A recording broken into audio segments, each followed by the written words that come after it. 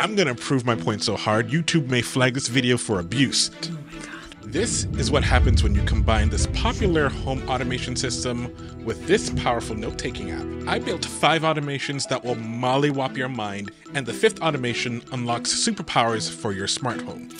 You're gonna learn today. This automation introduces the first stage of awesomeness. But to understand the significance, you need to know the problem that it solves. If you haven't heard of Obsidian, it's a simple note-taking app that can take any folder on your computer and transform it into a library you can search and organize. You can embed websites, take voice recordings, and link to other notes, and it even shows you a graph of your notes and how they're interconnected, allowing you to basically follow trains of thought. This is genius. Additionally, by installing plugins, you can add even more functionality like adding calendars, create databases and Kanban boards. The list is endless, and because it works using folders on your computer, this app is considered local, meaning it does not require a cloud to store your data. No cloud means no sharing. Now, this is great if you're concerned about privacy, but this sucks if you want to access your files from other locations. You write a note on your phone, it's staying there. You write a note on your computer, it's staying there. Never the twain shall meet. So, where does this leave Home Assistant? I mentioned that I was able to combine the two together, but how is this possible if Obsidian is so isolated? Remember how you can install plugins into Obsidian? Well, your boy spent 2 weeks building his own plugin. When you make a change to a note in Obsidian, it sends internal events that the plugins can listen to. Among other things, my plugin listens to a few of these events and sends them all the way to my smart home. Now, this is how I unlock this first automation. In our family, we have squad meetings where we discuss our observations from previous weeks, set goals for the new week, note down appointments, and review the finances. I create a new document each time to keep records of what we discuss and to track next steps. My plugin listens to events when documents are created and modified and sends them over to Node-RED, which will then emit a custom Obsidian event inside Home Assistant. This by itself is technically awesome, because you can now create automations based off of events in Obsidian the same way you can create automations based off of events like door openings, or your power spikes, or when the temperature in your house drops. But what would your smart home do with these useless notes? It's not like it could read or do anything useful with it, could it? A few weeks ago, I showed you how the world of text can give you insane superpowers. I was able to do several days worth of work in under an hour, and part of the process was the ability to create voice recordings and transcribe them into text, all from my smart home. But the downside to it was that the automation required a paid subscription to ChatGPT's subscribe feature. Not anymore. No, not anymore, not today. Using Obsidian, I can record directly into my notes, and the audio file stays 100% local. And with the help of my productivity plugin, I can send my audio file to be transcribed on my mini PC using a module called Whisper. Now, I already created a video on how to set that up. This process takes only seconds, and the text magically appears back in my notes. Now, I'm gonna be honest, technically, my system is being pretty fancy. I already have Node-RED, my financial app, Olama, and a custom API server running on this mini PC. So it was more convenient for me to reuse it to run Whisper. If I wanted to simplify this, I could set up Whisper on the same computer Obsidian is running on and tell the plugin to use that local transcription module on that computer. Do you see how this can impact you? Let me help you out real quick. Imagine this. Being at a white-collar job where you do most of your work around a computer. You have meetings online or in an office, and instead of having to manually write down notes, you can be fully present or not and record your meetings within Obsidian. You can transcribe the audio locally and have a written version of the meeting, which can then be summarized, and you can refer back to it when needed. And technically, you don't even need to summarize it yourself. You can let AI do it for you. locally. Here's a bonus automation combo move that will leave your coworkers dazed and confussed. Remember in the first automation when I showed you that Node-RED can fire events within Home Assistant? Remember that? Yeah.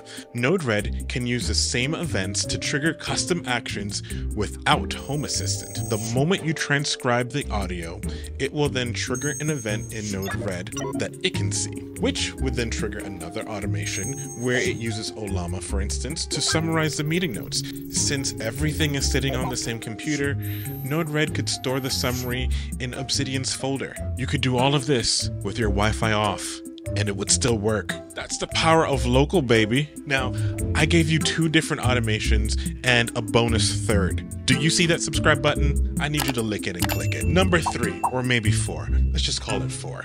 Probably you've seen tools like this. They've been popping up in various applications and websites, and I call these like AI writing assistants. They can see what you are writing and they can rewrite your text based off of their predefined algorithm or based on prompts that you give it. It's really nice being able to quickly search topics inline, research answers, or simply paraphrase my thoughts. For example, if I'm writing a design doc for work or writing notes about the Bible, it makes the process so much faster. So as a challenge, I added this Ask K feature into my productivity plugin. I can select the text that I want K to focus on and then ask questions around it. Or I can let K watch the entire document and provide helpful insights. If I want to accept its suggestion, then I can click insert, and just like that, I 10x my productivity. This is insanely useful, especially if you do a lot of writing for work or school. I don't know how familiar you are with how big tech works, but the higher up the ladder you go, the more writing you have to do. Between one-pagers, design docs, and other technical documents, you're only as effective as your writing. But big tech is very skittish around foreign tech. This means that you can't use tools like GPT or other apps that collect information. But a local solution like this, where everything stays local, makes it possible to output more with less effort. Cool story, bro, but this has nothing to do with smart homes. You keep going on about AI and Obsidian and Node-RED. Where's the smart home automations, huh? You're not ready for it. You're not. You also didn't subscribe. Everything I just mentioned are building blocks. Individually, they solve some distinct problem, but these skills are stackable. I even gave you a hint about automation stacking when I showed you that combo from earlier. Man. Look, I've always been met with skepticism for a lot of my ideas, but my mama told me that I'm just ahead of my time. Call me the doctor, because I'm gonna show you the future and it's gonna ruin your reality. Hello, I'm the doctor. Do you see this young man here? Do you see him? Look how happy he looks. Look how vibrant he is. That's the look of a man who discovered an aspect of AI that can change the way you interact with your smart home forever. Nay, this may change the way your wife and family interact with your smart home forever. I proposed that AI could control your smart home, and as a proof of concept, I gave AI instructions on how to keep the floors clean. And it worked. Of course, there were some problems and expensive lessons learned, but no one said living in the future was cheap or easy. Now, people didn't get it. They didn't get it. They said it would be easy to use YAML or to hard code it and just to do it the normal way. And you see that? You see that right there? That was the point. Yeah. Missed it. This opens up a new and easy way for people to create automations. You may like writing out your automations, but I promise, your family does not. This robot vacuum automation demonstrates that you could use natural language to describe what you want, and AI could orchestrate all the actions for you. Obsidian makes this point painfully obvious. No. I'm gonna prove my point so hard, YouTube may flag this video for abuse. Hold on. Alright, hurry on this one. I need you to sit down here, please. You may like writing out your automations, but I promise, your family does not. You okay? Okay. With me? Your job is to turn off this light, or just turn off the lights in the office. Just type out what you think to turn this off. Just keep it super simple. Alright, that's what you think? Yeah? Yes. Cool. Select it. Just highlight it with the mouse. Hover over this button right here. Alright, just click it. On a scale of 1 to 5, how easy was that? Oh my god. Why are we asking? What's 5? Super easy, like mind dead simple. 5. Sweet. You're excused. Thank you. Yes, sir. Yes, sir. 5. That's how simple it was. A 5. Perfect score. A 5. You don't get it. You don't get it. This is where I see the future. You can use natural language and AI becomes the code that runs it. It hides all the hard stuff and makes it easy to automate the boring stuff. You're only crazy until you're right. I gave you a high-level idea of how I built all of this, and you're free to build it for yourself, and I strongly encourage it. That said, you probably won't. You have other stuff to do. And here's the bad news. You're not going to find this plugin in the community store. I built this over 2 weekends, and I don't think it's good enough. Additionally, the plugin means nothing if you don't have Node-RED or Home Assistant or a custom local server. You need at least one of those in order for any of the stuff to work, and I can't provide long-term support for this. Remember, this is a proof of concept. That was the bad news, here's the good news. This is the lab, a secret space in the technenthusiast community that is invite only. This is where my more eccentric and volatile experiments live.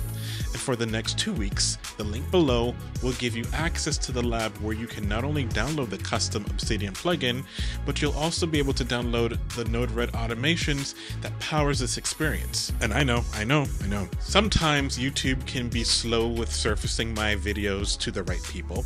And let's say you are one of those people who's finding me after this 2-week period. The same link below will invite you to the back room of the technenthusiast community. There, by signing up and joining this room, you will get alerted whenever new videos drop. In-app notifications, emails, mobile notifications. So technically you would have no excuse. You can never miss another of my videos because YouTube was slacking. Damn, I feel like I gave away a lot of my best stuff and I still have more to give. Did you click that subscribe button yet? Here's a double bonus for you. I put out a poll asking for automation ideas around Obsidian, and here are some of the ideas.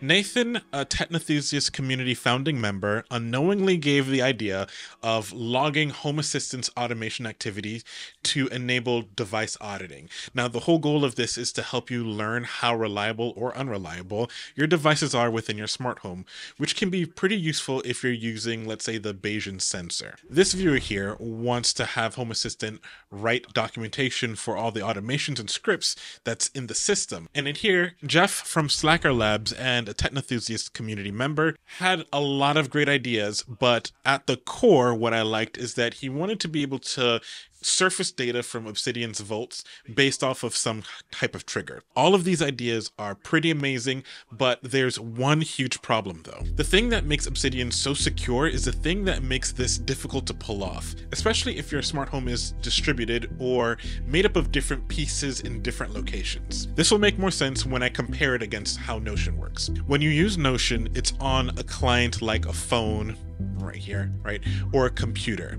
The data is stored on the cloud, which makes it possible for you to work on one device like your phone and then pick up where you left off on a different device, i.e. your computer. When I first did the World of Text video, I chose Notion because I knew that the cloud would make it easy for my automations to read and write to my Notion notes. Like I mentioned earlier, no cloud, no sharing. This means that unless Node-RED or Home Assistant is sitting on the same exact computer as Obsidian, it won't be able to read and write data, unless Obsidian reaches out first. This is why I had to create the custom plugin. It allows Obsidian to reach out to my smart home, but here's the subtle nuance of the problem. All of these automations require that Home Assistant reach out to Obsidian instead of Obsidian reaching out to Home Assistant. Let's take Jeff's example. I'm embellishing here, but stay with me. Imagine walking into your kitchen and opening up the fridge. As you do, Home Assistant reaches out to Obsidian to grab notes from the recipe folder from your great-great-grandmother's secret stash,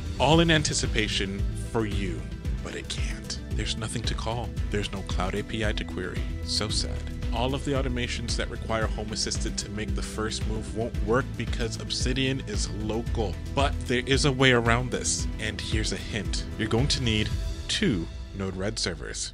Remember, if you want access to the experimental plugin, check the link in the description to get access to the lab. But don't worry if you missed the 2-week window. Head to the back room for exclusive content and alerts on new videos.